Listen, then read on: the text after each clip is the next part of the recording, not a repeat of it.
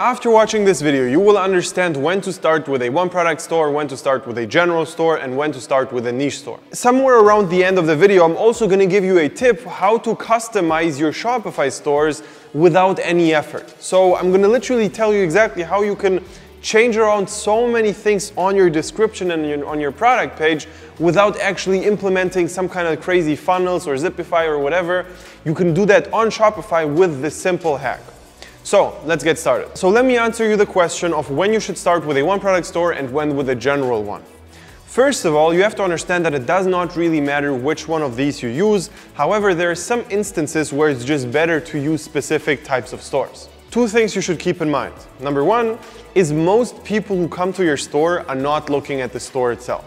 They're only looking at your product page. Basically, when you do a Facebook ad, you're going to link them immediately to the product page, and that's the only thing they're going to see.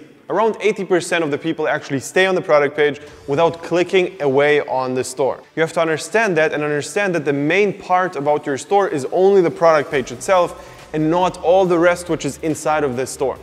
So put the most amount of effort of the store into the product page. The next thing you have to understand is that if you do a general store, then don't start customizing 30 products and making perfect product descriptions for every single one of them and then just go with one and the other ones are there for fillers. You don't need to have perfect product descriptions or variants or pictures on the products which you're not even selling.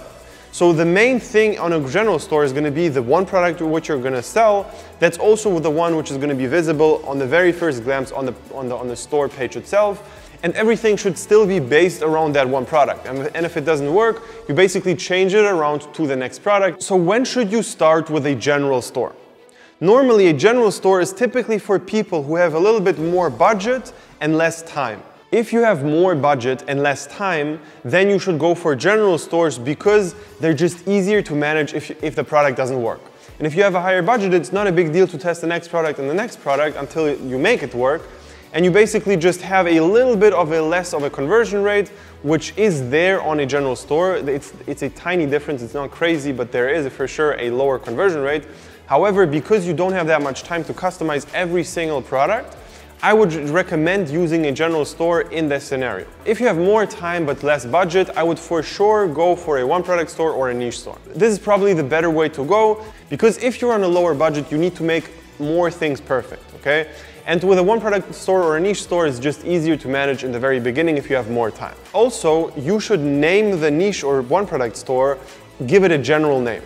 So if you give it a general name, if the product, for example, doesn't work, it's very easy to rebrand the whole thing and you don't have to buy extra domains, which are going to cost you some money, and if you're on a low budget, you don't need extra expenses. So select a general name, like for example, even if you would select, I don't know, Happy Penguins, that would mean that you can sell cat products, dog products, and baby products, for example. It would make sense to sell all of these products because it sounds fine. And if you would name the store dogowners.com, obviously it's only specifically for dogs and you would have to rebrand the whole store after the product didn't work in the first place. If you actually do it like that, you can rebrand a store very, very quickly, and if one product doesn't work, you immediately switch to the next one on the same store, and it's not even that big of an effort. You maybe put in like 3-4 hours and everything is done again.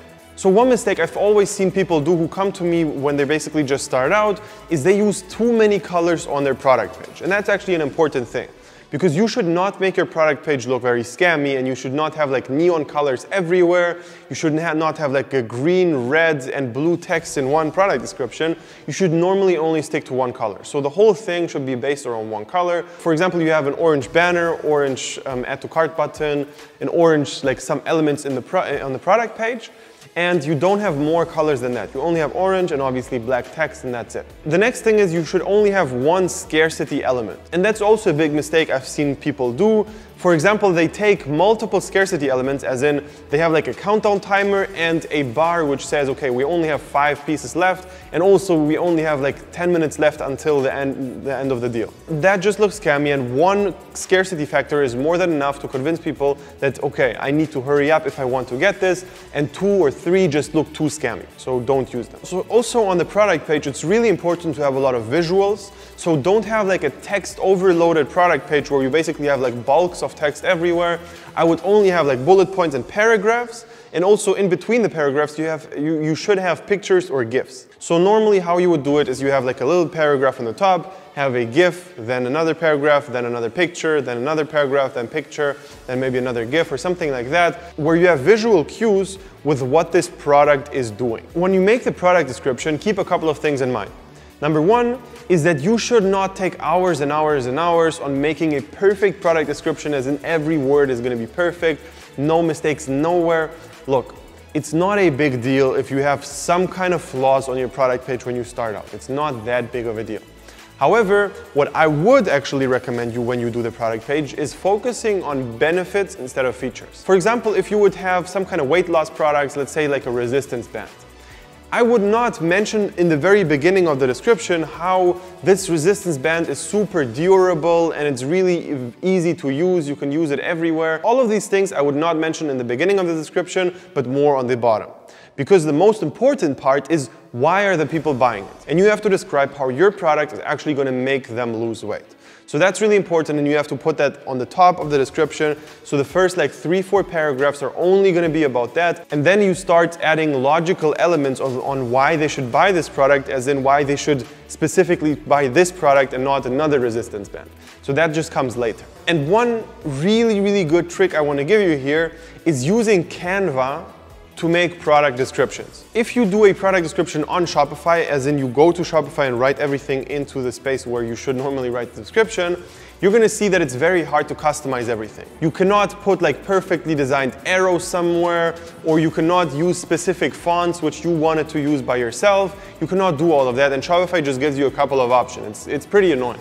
So what I would do is I would go to Canva, make a perfect description with all the fonts you want, with all the text you want, with all the pictures you want, and then just take a screenshot and just copy and paste the screenshot into the description.